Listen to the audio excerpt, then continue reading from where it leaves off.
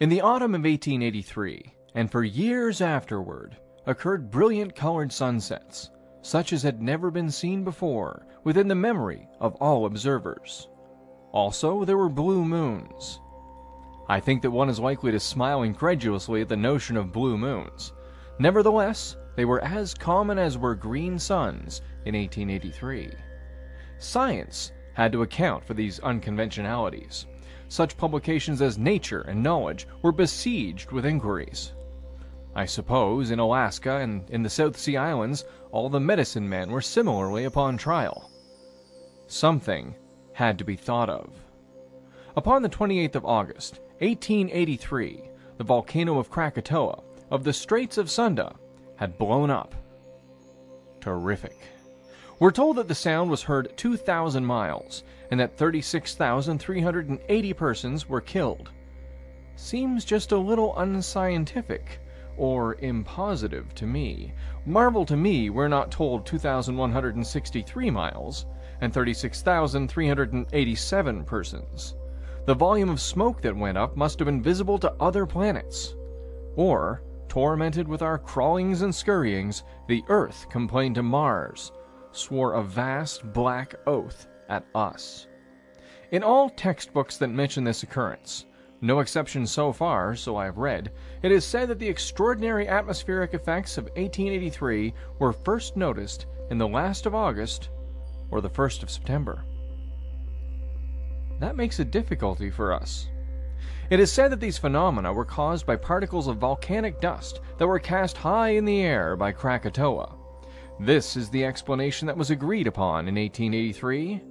But for 7 years, the atmospheric phenomena continued. Except that, in the 7, there was a lapse of several years.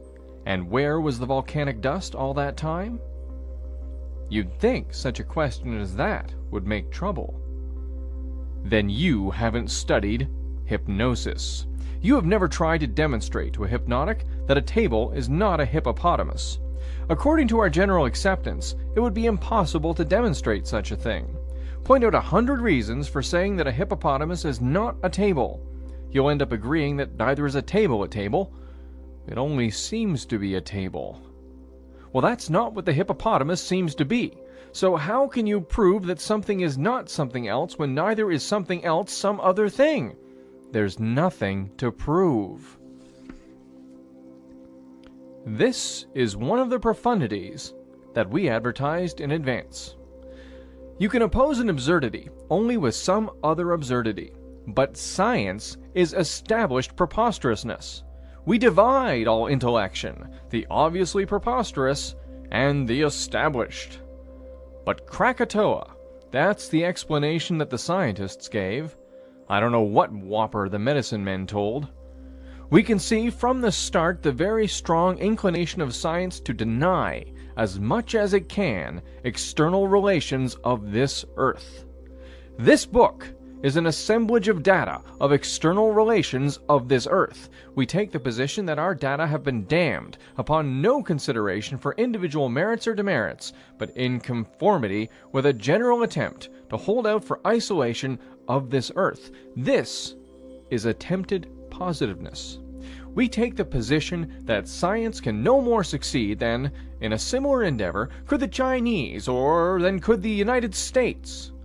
So then, with only pseudo-consideration of the phenomena of 1883, or as an expression of positivism in its aspect of isolation or unrelatedness, scientists have perpetrated such an enormity as suspension of volcanic dust 7 years in the air, disregarding the lapse of several years, rather than admit the arrival of dust from somewhere beyond this Earth.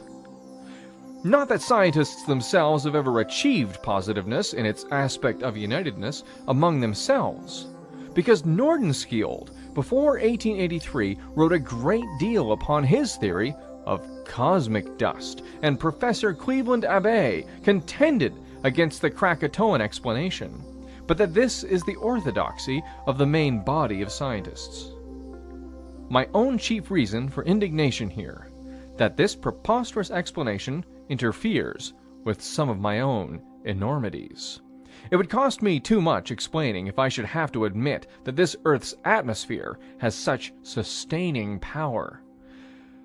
Later, we shall have data of things that have gone up in the air and that have stayed up somewhere, weeks, months, but not by the sustaining power of the Earth's atmosphere. For instance, the turtle of Vicksburg. It seems to me that it would be ridiculous to think of a good-sized turtle hanging for 3 or 4 months, upheld only by the air, over the town of Vicksburg. When it comes to the horse and the barn, I think they'll be classics someday, but I can never accept that a horse and a barn could float several months in this Earth's atmosphere. The orthodox explanation. See the report of the Krakatoa Committee of the Royal Society. It comes out absolutely for the orthodox explanation. Absolutely and beautifully, and also expensively. There are 492 pages in the report and 40 plates, some of them marvelously colored. It was issued after an investigation that took 5 years. You couldn't think of anything done more efficiently, artistically, authoritatively. The mathematical parts are especially impressive. Distribution of the dust of Krakatoa, velocity of transmission, and rates of subsidence, altitudes and persistencies. Annual Register, 1883-105. That the atmospheric effects that have been attributed to Krakatoa were seen in Trinidad before the eruption occurred. Knowledge, 5-418. That they were seen in Natal, South Africa, 6 months before the eruption. Inertia and its inhospitality, or raw meat should not be fed to babies. We shall have a few data initiatorially. I fear me that the horse and the barn were a little extreme for our budding liberalities. The outrageous is the reasonable, if introduced politely. Hailstones, for instance. One reads in the newspapers of hailstones the size of hens' eggs. One smiles. Nevertheless, I will engage to list 100 instances from the Monthly Weather Review of hailstones the size of hens' eggs. There is an account in Nature, November 1st, 1894, of hailstones that weighed almost 2 pounds each. See Chambers' Encyclopedia for 3-pounders. Report of the Smithsonian Institution, 1870, 479. 2-pounders authenticated and 6-pounders reported. At Seringapatam, India, about the year 1800, fell a hailstone. I fear me, this is one of the profoundly damned.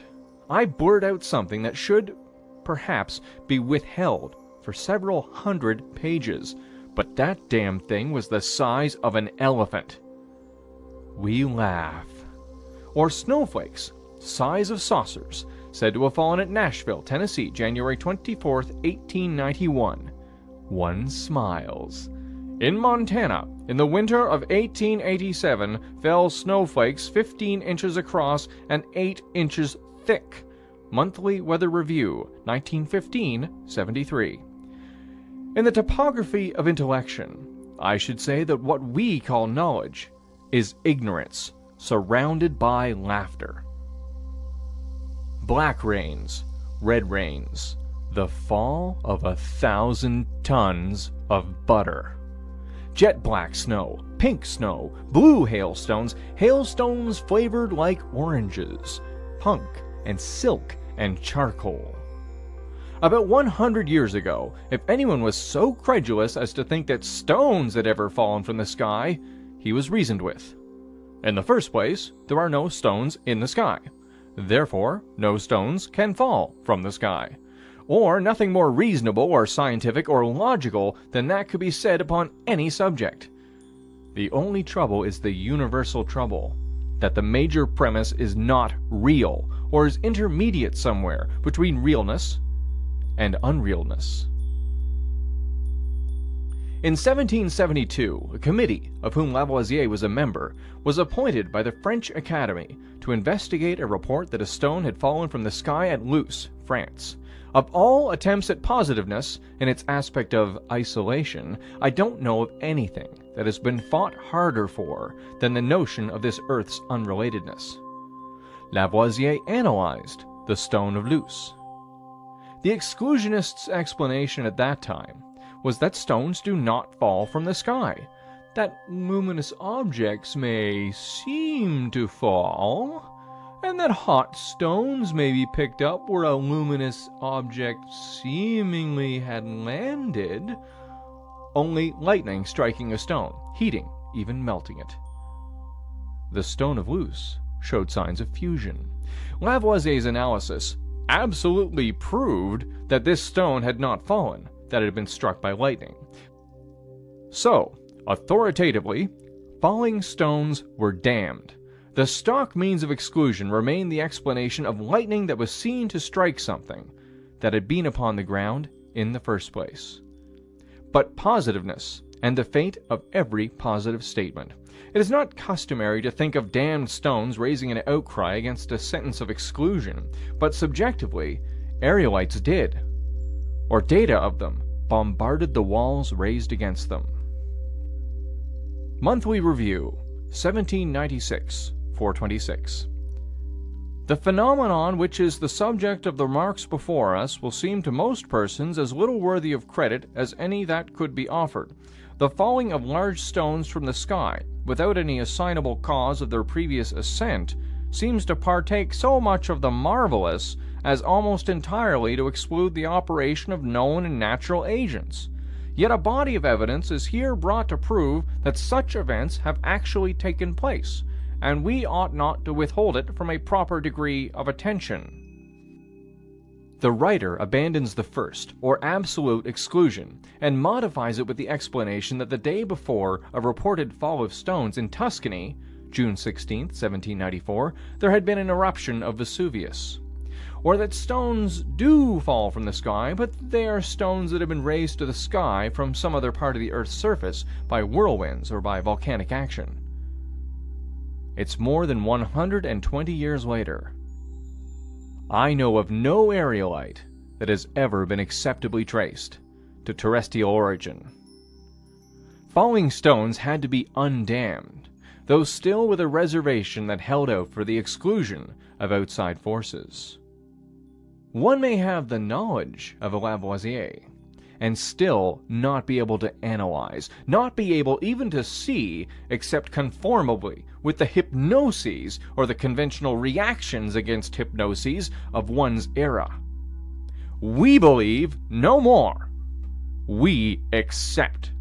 Little by little, the whirlwind and volcano explanations had to be abandoned, but so powerful was this exclusion hypnosis, sentence of damnation, or this attempt at positiveness, that far into our own times, some scientists, notably Professor Lawrence Smith and Sir Robert Ball, continued to hold out against all external origins, asserting that nothing could fall to this earth unless it had been cast up or whirled up from some other part of the earth's surface. It's as commendable as anything has ever been. By which I mean it's intermediate to the commendable and the censurable. It's virginal. Meteorites, data of which were once damned, have been admitted.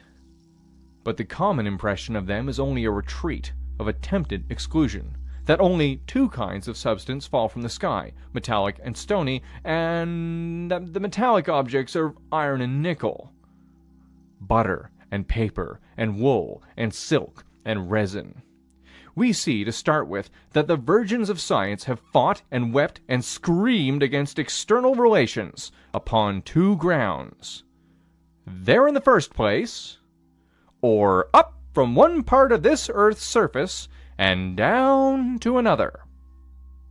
As late as November 1902, in Nature Notes 13-31, a member of the Selborne Society still argued that meteorites do not fall from the sky, that they are masses of iron upon the ground in the first place, that attract lightning, that the lightning is seen and mistaken for a falling luminous object. By progress, we mean rape, butter, and beef, and blood, and a stone, with strange inscriptions upon it.